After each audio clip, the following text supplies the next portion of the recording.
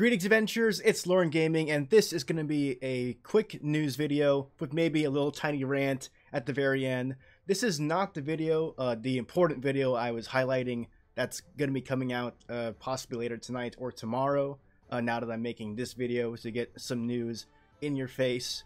But this is something that you don't normally see is my Discord window.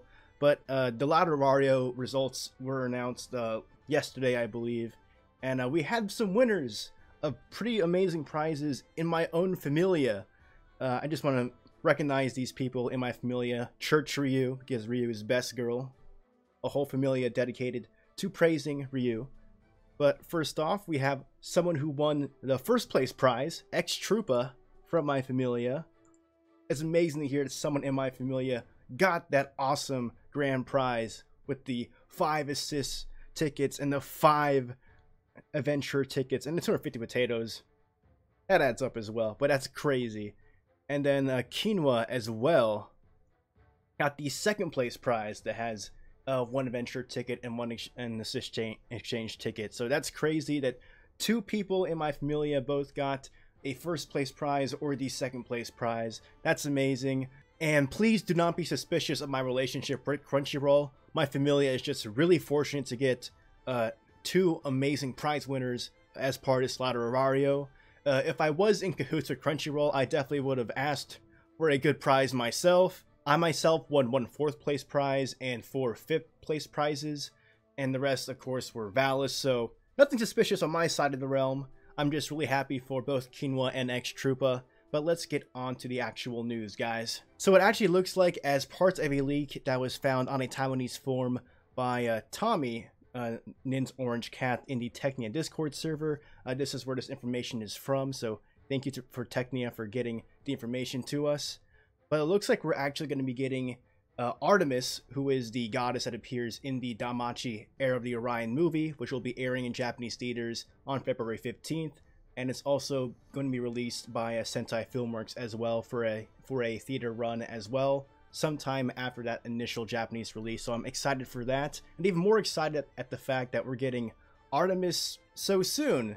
So it looks like we may actually get her on January 10th as part of a new gacha banner. We're not sure what the other characters on that banner are going to be, because in this graphic we only have Artemis right now, but we also do know what her max limit break stats and skills are, and I'll bring those up in a better picture right now. And by the way, that link to the Taiwanese forum post, as well as a link to the Technia Discord channel, if you're interested, will be in the description below. But here is the graphic I made for the new adventurer Artemis. She will be a balanced type character, and you can see the maximum break stats right there as well. Her strength being pretty good for a balanced type character. Her special arts is an AoE ultra light physical attack with an ultra penetration rate. Her first skill is an AoE highlight physical attack with a temporary strength boost and an ultra penetration rate. Her second skill is a fast, low, light physical attack and removes magic buffs, of course excluding assist skills.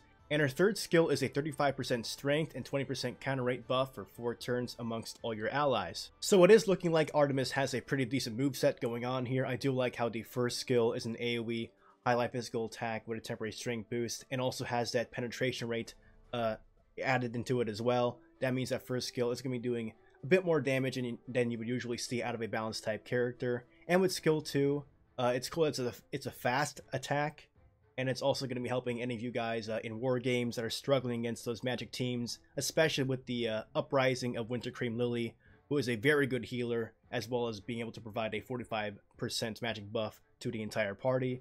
If you have Artemis in your party, that's going to help take off that magic buff. But do remember, because this is a fast attack, you're not going to get that buff off until the beginning of turn 2. And then our third skill is going to make it really useful for any teams with physical attackers in it, with that 35% strength boost, being able to increase your damage output. And then that 20% counter rate is going to help you with any adventurers that have benefits gained from actually countering, like the Halloween Bait does extra counter damage. And then you also have the New Year's Tiona. Upon countering, she will actually increase the duration of buffs on your characters by 1 turn. And because we are getting a trend of balanced type characters getting stuff added to their counter, like in their ability section, like if this unit counters, this actually happens instead of a regular counter attack. We might see that for Artemis. We're not sure quite yet. We'll just have to find out during her supposed release date on January 10th. And also on that day, we'll just have to see if we're getting any other characters in addition to Artemis, or if this is just special, like a pre-release thing a month before the movie actually comes out in Japan. We'll just have to see. But I am excited to see what kind of event the movie would bring us, like if it's like a prologue to the movie perhaps, or maybe an epilogue. That would make a lot more sense happening after the movie comes out, so maybe a prologue here, I don't know. We'll just have to see what happens at the time of January 10th, so I'm looking very forward to that. And the last thing I wanted to go over in this video is almost like a PSA about the new Crimson Tempest eyes. One of her skills is working a little weird. I don't think it's working as intended, but as you can see here in her special arts, the Fleur Lil Ravaga, when it comes to the +% damage per target's magic resist reduction skill, but this is really more focused on Blast of Pain because that is the move you will see the most, especially in war games. But let's just go over the text in Blast of Pain one more time. Foes, so AoE, high fire magic attack, damage +50% per each target's magic resist reduction skill. So when it says magic resist reduction skill, what that implies is for every instance of magic resistance being reduced by a skill on your opponent, you will get an additional +50% damage added to this move. So that means one from an assist like Hermes or Demeter, and then one from an adventurer like Eyes herself, or some other character like Elf's Honor Lafia that can debuff magic resistance. So that should mean a maximum of 100% damage increase. However, that seems to not be the case. So this is getting a lot of attention on Reddit, as you can see here, New Year Eyes third skill by Reddit user Iviolith. He's done some testing with Eyes' third skill, and it seems she's not getting that damage multiplier, not just from magic resist reduction skills, but elemental ones as well, as you can see here. Actually, another user on the Reddit, blah blah blah blah, made a video about it, so that's a lot easier to show you guys. So let's do that here. As you can see in the video right now, he has a +3 eyes with nothing here. So there's not going to be a single modifier. It's just going to be normal damage, no modifier whatsoever. Skip to the part of the video where eyes does damage. So she's going to use Blast of Pain, and we see about 2.2k damage. Just no assist, no magic resist reduction whatsoever. And then later on in the video, he equips this Dark Resistance Reduction bell assist. So if you go by the text of Eyes' skill, that should not do anything because it's not a magic resist reduction skill. But as we can see here, the second that Eyes will use Blast of Pain, she does about 3.4k damage. So she's actually getting benefit from an elemental resist reduction skill. And that has to be a bug because that doesn't make any sense. And then here's some more pictures right here. I'll leave you guys links in the description so you can see that for yourself as well. But if we go back into the game, you see right here again, Blast of Pain. Each target's magic resist reduction skill. Doesn't have anything about elements whatsoever. And then to clarify that this is probably a bug, because maybe they've just forgot to mention its elements too. Well, that can't be the case because in the news, right here in the news section, they actually like detailed the Eyes' skill Blast of Pain of Fleur Lil Ravaga right before the gacha came out, so people understood how the skill worked. And right here it says they like reiterate the fact that it's magic resist reduction skills and how it works. So it's so hard to believe that this is the intended effect, and it's just crazy because that just makes Eyes so overpowered. I don't know if you've seen Eyes in war games quite yet, but it's insane. It's ridiculous. I've seen a picture on Reddit about her critting for 13k damage. That's not right. Like, the most benefit you should be able to get with Blast of Pain is 100% from getting an adventurer magic resist reduction skill and an assist magic resist reduction skill, and that's it. Elements should not work on that.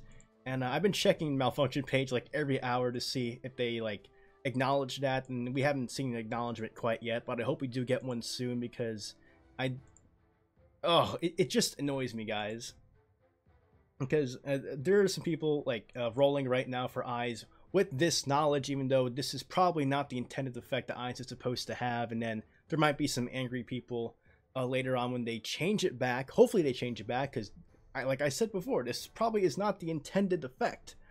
But there will be some people rolling for eyes, thinking that's how she works, and then they might be mad when her damage is lowered as a result of that. But then again, because the text itself, her skill description itself, doesn't lead you to think that she's going to be doing any more damage than what you would think, because this was only discovered when people started experimenting and noticing something weird with the elements. So if there is compensation that's going to be awarded to players who like drew on the banner, I don't think it's going to be anything too substantial, because you're getting basically more bang for your buck here. Like, you had no idea that Eyes was going to be that good, because the way her skill is worded does not lead you to believe that. So it's not like they're misleading people and they're getting an inferior product. It's just that because people found this bug, that might inspire some other people to go into Eyes, even though that's not how she's supposed to